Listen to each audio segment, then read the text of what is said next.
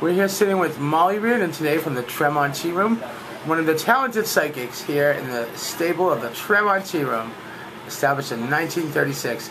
Molly, when did you come to the first reading and why were you fired? No, I'm just kidding. Why, Molly, when did you first come to the Tearoom? You've been here, what, 3 years?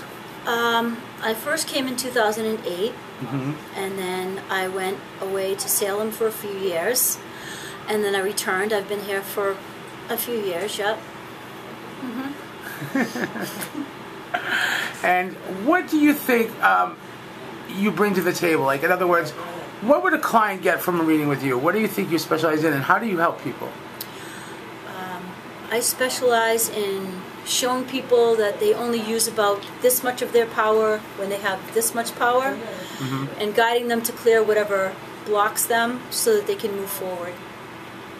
And what sign are you, and what does it mean to you? I'm a Cancer. It's the sign of the crab. Means that I'm very sensitive, very emotional, but also it's a great sign if you're psychic. And how long have you been a psychic?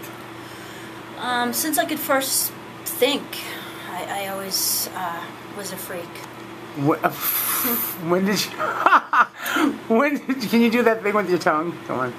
Not today. No, not today. With that, like, lick your teeth thing with the, you know? Yeah. It's kind of natural. You can't do it for him. Yeah. All right. So, look at the camera. So, Molly, tell us this. When did you first start doing readings professionally? Let me think. When was that? I think it was in 2005. And is it something you had always wanted to do? Well, I really had to come to terms with doing it for money. My mom got a little tired of them coming to the kitchen and me doing it for free, and showed me that it was okay to make a living as a psychic, and I finally came to terms with that, and kind of like coming out of the closet. The broom closet? Yeah. I need you to look at the camera. Thanks, dear.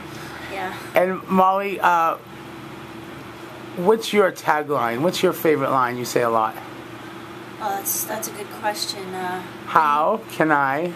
Oh, how can I be of service to humanity? Because that's about the only thing that heals the hole in your soul. So, every day you get up and you ask yourself, how can I be of service to humanity today? You told me that before. I try to, but I'm human, so some days I forget, and those days usually aren't so good. Oh, stop. You're being modest. Yeah. So, how many children do you have? I have 3 children.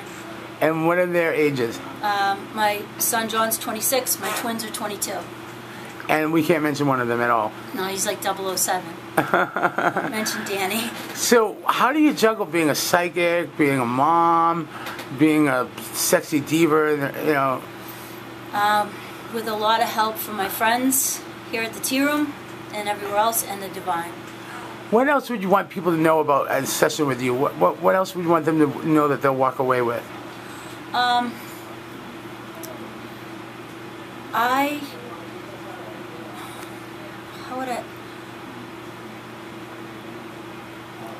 I'd like to think that I try to love all people. It's not easy. I try to practice that every day. And there's a place for all kinds of people in the Tearoom. It's not, we don't exclude anybody. And sometimes we forget that, and Alex will remind us, you know. Okay, I'm going to give you a word, and you're going to tell me the first thing that pops into your head. Ready? Okay. Okay. Faith. God. Love. Everybody. Unconditional. The world. Justin Bieber. I don't know him.